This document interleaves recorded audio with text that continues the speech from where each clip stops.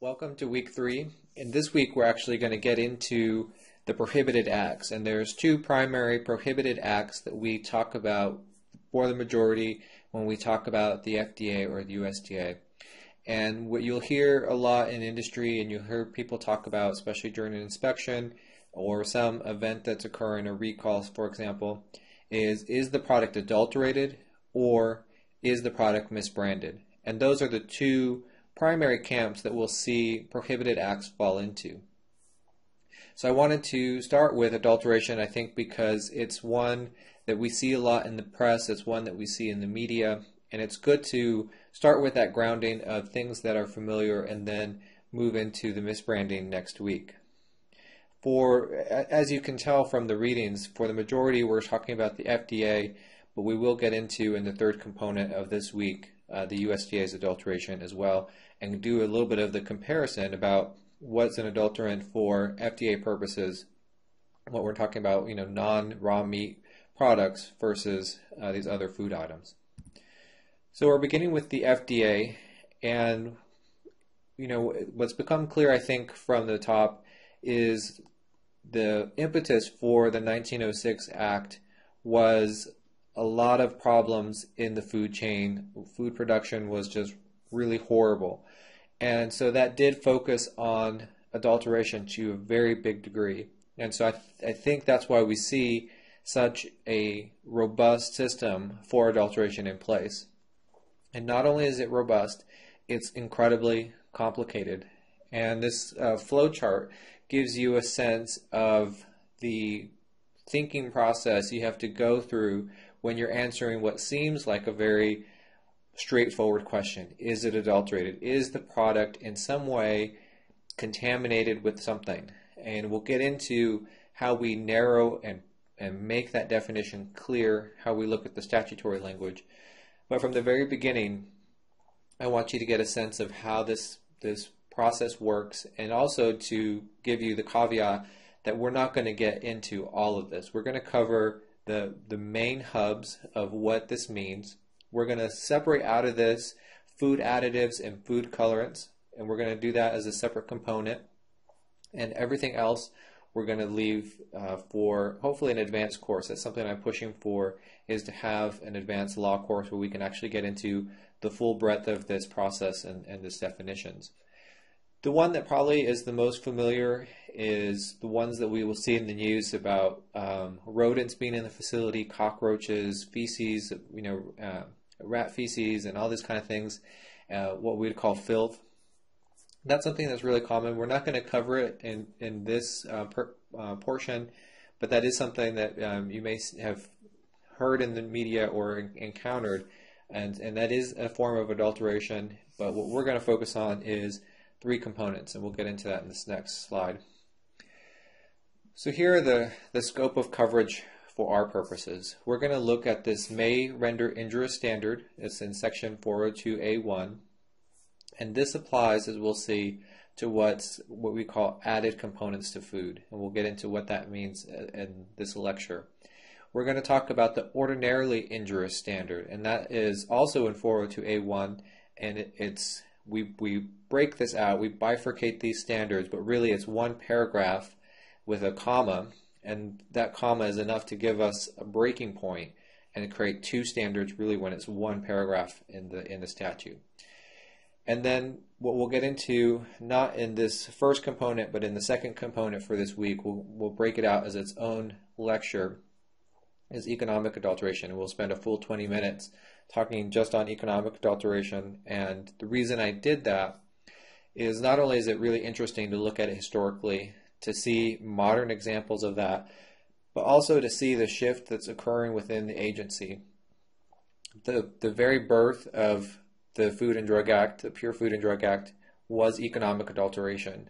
Then we see this period of time when that becomes a dormant issue, and as we'll see in the lecture, it goes from being a dormant issue now to coming to the forefront again with the Food Safety Modernization Act. So I wanted to give that its own time, and we have plenty to talk about when we talk about these other 2 standards. So here's the evolution of this idea of adulteration in our food safety system. And as I mentioned, it really begins in 1906. And in 1906, the original Pure Food and Drug Act, which was all of 5 pages, had this standard that said if food was adulterated, if any added substance was poisonous or deleterious. And that introduction of that poisonous or deleterious ingredient could be injurious to health. So we kind of have 3 words there that are of importance. We have poisonous, deleterious, injurious to health. Those kind of make our, or frame our standard there. Poisonous, we can kind of think of a natural definition there. Listeria, E. coli, chemicals, and those sort of areas are going to be potential poisons. If those are present in the food, they have a poisonous reaction. Deleterious is a word at the time. I don't think any of us use this in our daily words, daily dialect. Deleterious is something that's harmful or injurious. And so that broadens the scope. We're not just looking at chemical contamination, microbiological contamination. We're looking at glass fragments, wood fragments, metal fragments, anything like that that can be potentially injurious if eaten.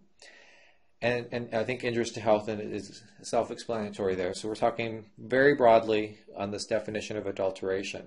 The 1938 Act, which really gives us the modern act that we have, built on what that meant. It finally puts some clarity to this very broad definition. What does it mean to be added? What does it mean injurious to health? What about naturally occurring items in food? How does that play in it? You know, if there's naturally occurring mercury, which we see in the readings, how does that play into this definition? And so we got 402A1, and we have this standard if it's an added food, if it's an added ingredient to the food where it may render it injurious to health. So we have a higher standard there if it's added, that it makes it easier for the FDA to enforce. And then, but in the cases where it's not added, then we just have to show that it's ordinarily injurious. And so we have a standard for what we'll see is basically naturally occurring items. After this process from 1938, this was the standard, and it is the standard for now for over 76 years. As the reading explains, we've added some amendments that address particular issues. We're going to do food additives and food coloring in its own, pesticide residue, the Delaney amendments talking about carcinogens. We've had a number of small amendments that are very focused and a lot of times not enforced for a long time. And we see that with the Delaney amendments and some others in the reading where they're enacted, they're enforced maybe for a short period of time, and then it's not really until modern times that we see them relifted out of the dust and reused. So it's kind of amazing to think about from 1906 to 1938 to our modern day. This is the standard for adulteration. This is the standard for food safety. That really is the foundation of our safety net. And it raises some questions. Should that be the case? Do we need an update and those sort of things? So that's pretty interesting. So we have these 2 standards, and you may have noticed in the readings, I'm mixing in from the readings the section numbers there as well as the updated section numbers. The section numbers in the statutes get shifted around when new laws are added or when amendments come in, or not even laws that are necessarily affecting the area we're focused on come in, and it pushes things around. You can use either of those numbers and it will come up, because a lot of times you'll see it cited with the old citation number in parentheses and the new one here. So under the current statute it's 347A, and we see that it prior had a different number. But anyway, we're looking at the 2 standards under 347A1, which is the may render injurious and the ordinarily injurious to health. And the difference is added versus non-added. So when do we have, what do we mean by added? What do we mean by non-added? And US v. Lexington Mill followed the original Pure Food and Drug Act in 1906. This case was heard by the US Supreme Court in 1914. And it is still today the case, the seminal case to look at when we're figuring out what does it mean to be added. And what we learned from that case on this lesson of added, is that the focus is on the food and not necessarily on the constituent. So that court said, is the food product at the end injurious to health? And that is somewhat helpful, but not really helpful. But you have to think that it wasn't looking at these two standards that we had, because we didn't have those standards till 1938. So based on this poisonous or deleterious, we were saying, look at the whole food. Don't look at the ingredient that was added. We have a case that comes later, U.S. v. Commonwealth v. Brewing Corp. Yes, this is an alcohol case, but you have to remember that as these agencies change and morph and things are broken apart, what is food has changed. So this was FDA law at the time, and it does apply to the FDA. And here, in this case from 1945, looking at the prior new Food and Drug Act of 1938, this court said that the focus is on the quantity of what is added. And so we start to see this idea that there should be a threshold, that there is an action level or a threshold level on what is being added and whether or not that quantity is in itself harmful. So we have this somewhat natural definition from these two cases. We have this focus on quantity, focus on the total food, but it still doesn't offer any predictability for industry to know what is going to be deemed an adulterant, when is it going to be enforced, and what does this mean. So finally, the FDA put together a rule, a regulation on this in 21 CFR 109.3 that put actual teeth, actual definition really to what this was. And in some ways we could say that, it was what we would guess it would be. And that is non-added means naturally occurring. And so if it's naturally occurring, we're under the ordinarily injurious standard. And if it is not naturally occurring, then that means it's added. And so that's more or less how we can think about what standard we're going to be under. So if we add an ingredient that isn't naturally there, we're under this may render injurious. If it's naturally occurring, then we're under this ordinarily injurious standard. But the FDA went further. It said not only are we going to say naturally occurring means not added, but if you increase it to abnormal levels, and it gives them examples of what that means. If you push that naturally occurring ingredient, element, component beyond its normal levels, then it's gone from naturally occurring non-added to being an added component. And so we had this in 1975-77 was when this definition from the regulations came out. And not long we had a case that was trying to get some definition. What do you mean increased to normal levels? And the Anderson Seafoods was in the reading, and we see that this issue of mercury being present, and how does this mercury, which we would say is naturally occurring in the environment, is increased to abnormal levels. We saw the court in Anderson Seafoods really break down and say is that the FDA, it isn't allowed to differentiate between the quantity of mercury that was added and the current quantity of mercury that was naturally present. And so the definition was very broad, looking at what is artificially introduced, what is attributable in some degree to man. So we have this increase to abnormal levels having a very broad definition. Anything that's artificially introduced, anything that's attributable in some degree to the acts of man will be considered added and therefore under the may render injurious health. So we spend a lot of time looking at added versus non-added, and it's kind of like that definition that we started with in the first lecture, what is food?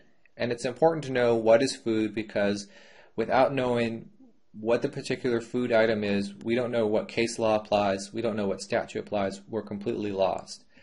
It's the same way here. If we don't know if we're talking about an added component, a non-added component, if you look back at the flow chart, it has confectionery on there, it has its own set of rules. If we don't know where we're at in this scheme, then we don't know what standard is going to apply. And it's really important to know what standard applies. The may render injurious standard makes it incredibly easy for the FDA to seize foods, to find that the food product is adulterated, and to take action against a company. So we come back to the U.S. v. Lexington Mill. It gave us a little bit of insight into what it meant to be added, but it gives us more insight into this idea about injurious to health. And what we see there is that food containing a toxicant, if there's any possibility that it can injure the health, it's an adulterant.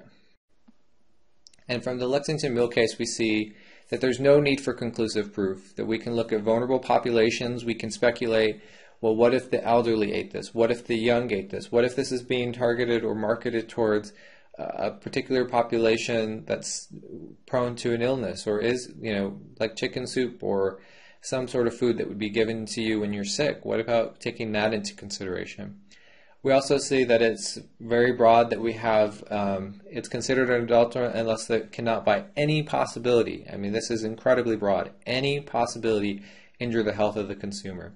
So this may render injurious standard is very easy for the FDA to come in, to speculate and to look at vulnerable populations and put the burden on the company or the industry that it's focused on to say how by any possibility can this ingredient not be injurious to health that's being added.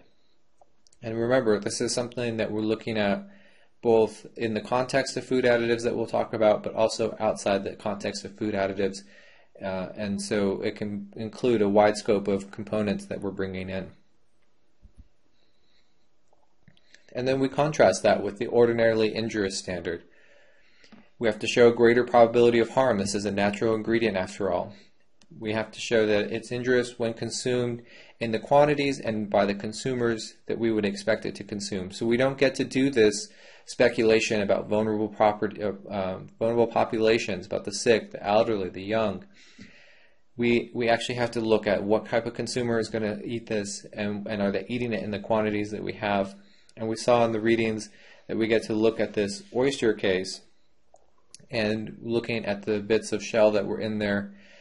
And what the court there said, and in particular, it was, the author mentions impressed by the proof that no one had been injured or became ill from eating the food after a very long period and a number of sales, that we have to ask this question: if this natural element isn't causing harm, it really is difficult to remove it 100%, then are we in effect having the FDA come and remove an entire food, in this case oysters, from the market? And if we're getting to that point, then we have an issue that we cannot, the Act does not allow the elimination of food, but of these components of food.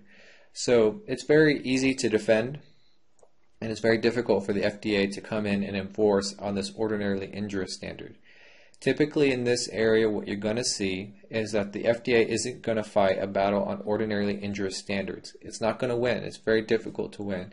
What they will do is they will go to the regulations and they will look to see if there is a way to go and look at the abnormal levels standard. Is this naturally occurring component or element at abnormal levels from what you would expect? Because that's going to push it from this ordinarily injurious standard to the may render injurious standard and make it easier for the FDA, because they get to do everything we saw on that previous slide. They get to speculate, bring in populations, and have a much higher standard for the industry to meet in their burden of proof. So what we see that this leads to is Section 346, tolerances for poisonous or deleterious substances in foods. And what I think this is helpful for the industry is it makes this may render injurious standard more workable for the agency. And it takes this 32 years of litigation that we had from 1906 until 1938 and it provides some meat to what the courts have been saying, and it provides something for the agency to work within, and it provides something for the industry to know when to expect litigation and to know how to prepare for that and avoid that. And so these tolerance levels that we see in Section 346 really make this may render injurious standard more workable for industry and for the agency, and it does account for all of these cases that we have been discussing. So as we can see, this is a complicated process. Even when we get down to narrowing the scope from just 2 or 3 of these components in this list, that even within those components there's a lot of questions we have to ask, there's a lot of standards, and there's a lot of case law that we have to look at to make these decisions. So hopefully this gives you a sense of what adulteration is, and then we can start in the next component looking at economic adulteration.